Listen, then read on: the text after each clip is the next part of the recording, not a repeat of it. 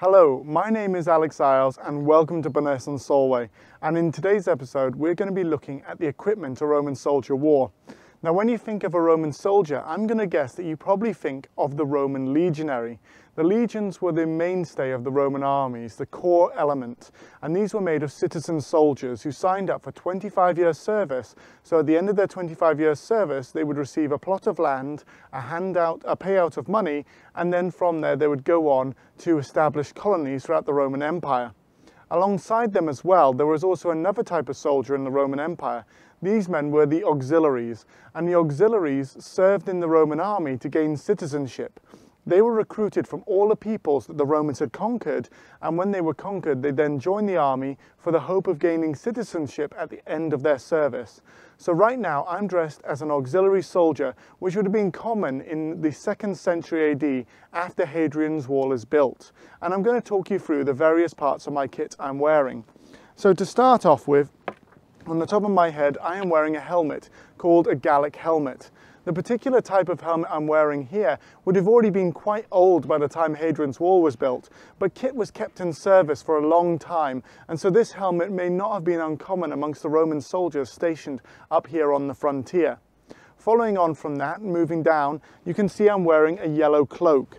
Cloaks are like coats today. They were to keep you warm, and when you were out on maneuvers, they would also double up as your blanket. And yellow was quite a common colour for Roman soldiers to have as their cloak. It's fastened by a brooch, and brooches were your fashion statement for how you would style your kit. The one I'm wearing here is a dragonesque brooch, and these brooches came from the British Isles. The Romans absolutely loved the fashion and they shared it throughout the rest of the empire, and they often looked like dragons in an S shape with a head at the top and a head at the bottom. Following on from that, underneath there, I'm wearing mail armour, or chainmail as it's more commonly known. These mail shirts are made of thousands of links of metal, and these are then fastened together to make a very durable, flexible shirt that would protect you against slashing attacks and some heavy attacks against your body. And this mail shirt here has a very, very small links. They're only 6 millimeters across in diameter, which shows you the skill of the Roman craftsmen who are making them. Following on from that, you can also see in my weapons, I've got a sword here called a Sparta, and these were slashing swords that were favoured by cavalrymen, but we think as well on Hadrian's Wall they would be pretty interchangeable with the gladius, which was also known as the stabbing weapon the Romans used. This one here is based very similarly on a find from Vindolanda that was discovered in 2007. So that is my slashing sword right here on my side. My other weapon, which would be my main weapon as a soldier, is my hasta or spear, and this weapon is based on a find from Housted's Roman fort on Hadrian's Wall. This one is 6 foot long and would enable a soldier to fight with his spear, keeping his enemies at bay, and this was the main weapon for the auxiliary soldier, with the sword being a secondary weapon, and then a third weapon called a pugio or a combat knife that I keep on my left hand side.